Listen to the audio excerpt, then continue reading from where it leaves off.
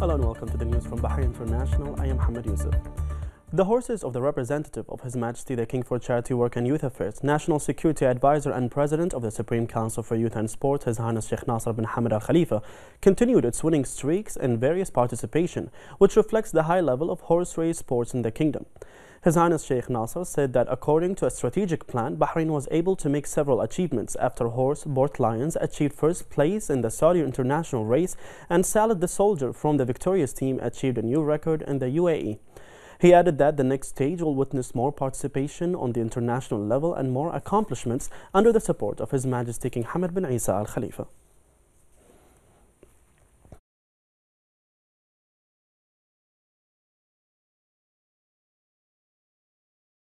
The first Deputy President of the Supreme Council for Youth and Sports, President of Bahrain Athletics Association and President of the Bahrain Olympic Committee, His Highness Sheikh Khalid bin Hamad Al Khalifa, made a statement on the conclusion of the payoffs which was organized by the GCC Strongest Man Championship in Oman. His Highness praised the competition among the participants and affirmed that the goal of the event is to support the youth and sports sector in the region. He added that he enjoyed following the competition as it traveled the Gulf countries and affirmed the importance of creating the ideal environment in the Gulf youth to engage in these sports, which will develop their skills and present their countries in the positive lights regionally and internationally. He also affirmed that these initiatives that support the human aspect of sports stem from the royal directives of His Majesty King Hamad bin Isa Al Khalifa, which help to maintain the social harmony.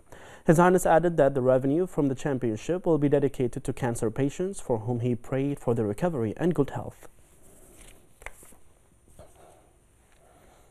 The chairman of the Shura Council, Ali Saleh, chaired the weekly Shura meeting which discussed the law that governs conflict resolution according to the civil service law. The amendments to the law are intended to restructure disciplinary measures for employees who occupy senior positions in the event of their violation of the law. It is also intended to decrease the need to resort to terminating their employment, as well as the need to resort to judicial courts.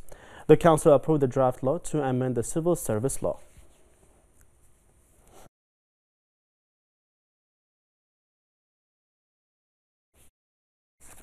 The King Hamad Global Center for Peaceful Coexistence organized a reception for the Archbishop of the Episcopal Church in Jerusalem and the Middle East, Right Reverend Michael Augustine Owen Lewis, who is currently visiting the kingdom.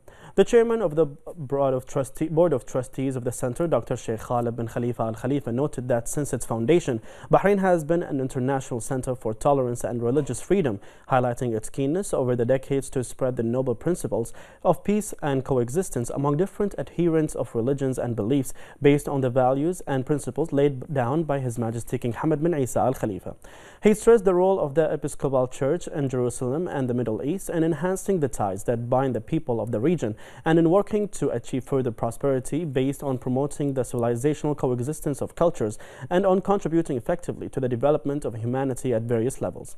He also added that the center is looking forward to enhancing cooperation with the Episcopal Church in Jerusalem and the Middle East. The National Task Force for Combating the Coronavirus COVID-19 held a press briefing earlier at the Crown Prince Center for Training and Medical Research to discuss the latest developments related to COVID-19.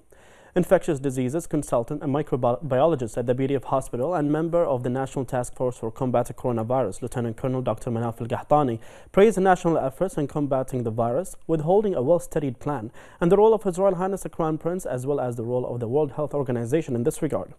Al-Gahtani affirmed the importance of enhancing the culture of personal hygiene and the importance of washing hands to prevent the spread of the virus. He affirmed that there are 85 confirmed cases of the coronavirus and 6 cases have been recovered and 6,824 cases were tested.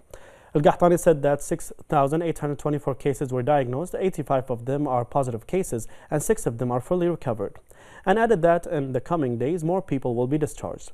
He added that the 2,295 people who were arriving to Bahrain from abroad all went through testing and diagnosis and affirmed that only less than 10 cases tested positive. He stressed that there are no cases of the coronavirus within the Bahraini society and no cases in schools or mosques. Al-Gahtani expressed thanks to all citizens for their cooperation in this regard. The consultant of the infectious and internal diseases at Salmania Medical Complex, Dr. Jamila Salman, noted that all cases are receiving treatment and only one case is under surveillance. The Undersecretary of the Ministry of Health, Walid Al-Mana, affirmed that there is a plan in place to evacuate Bahrainis from Iran. He said that the work is being done to bring the Bahraini nationals back in batches, the first of which are scheduled to arrive tomorrow. He added that all precautionary measures are being taken to protect the safety of all citizens and residents by testing the arrivals, placing them under the supervision of the relevant team, and by quarantining them.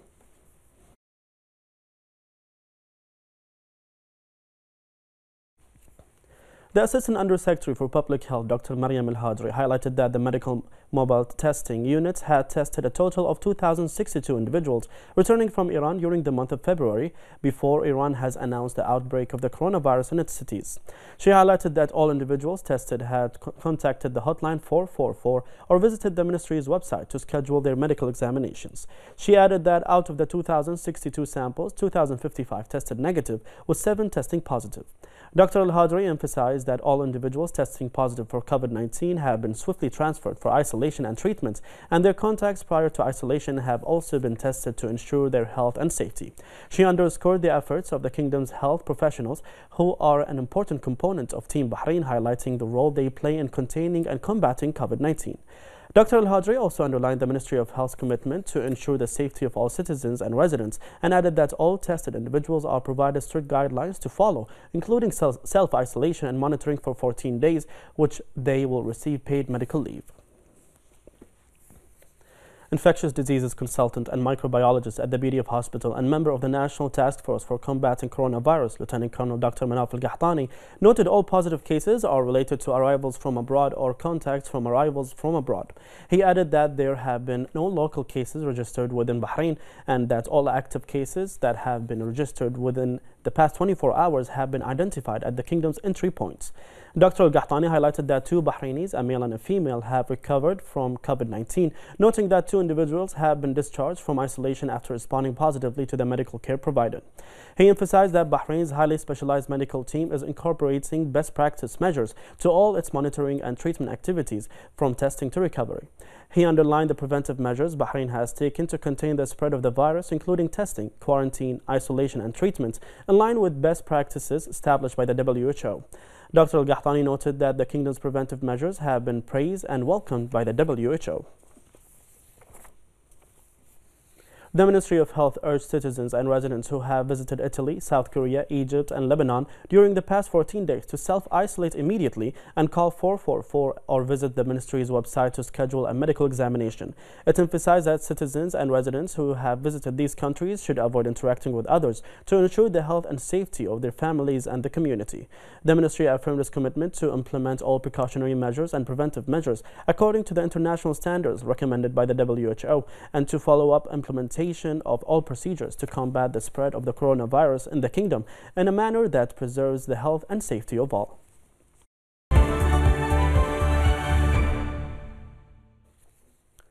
The Kingdom of Saudi Arabia confirmed 4 new cases of the deadly coronavirus, raising the total number of cases to 11.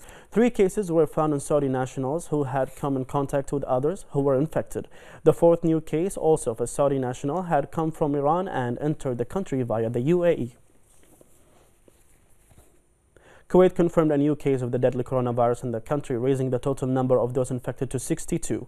The Kuwait news agency said that all infected with the virus are under medical observation in a hospital that has been designated for patients with coronavirus. Only 3 patients are in intensive care, with 1 being in a critical condition, while the other 2 are currently stable.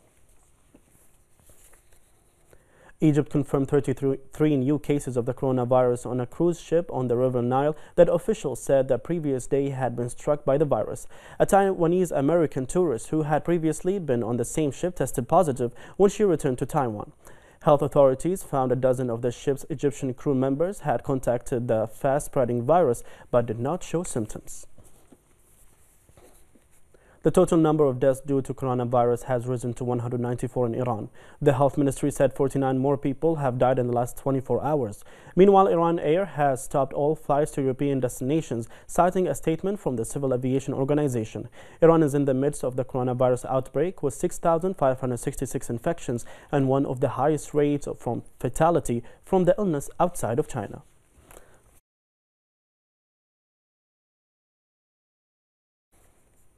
Health authorities said that 2 Bulgarians have tested positive for the coronavirus, the first cases in the Balkan country. After health officials tested a total of 70 people who had been in contact with 2 infected, they announced that the samples of a 61-year-old man and a female had tested positive. The National Center for Infectious and Parasitic Diseases said neither had traveled anywhere recently or been in contact with anyone who had returned from a country with a coronavirus outbreak. The Arab coalition carried out an operation against the Iran-backed Houthis maritime arsenal in Yemen's port district Salif in Hodeidah province. Coalition spokesman Colonel Turkin Malki said the destroyed targets were 6 remote-controlled explosive boats and mines that could be used against shipping lines in the Red Sea Bab el-Mandeb Strait. He said these locations were used to prepare for hostile attacks and terrorist operations that threaten global trade and marine routes. Lebanon's Prime Minister Hassan Diab admitted that the country cannot pay a $1.2 billion debt due on Monday.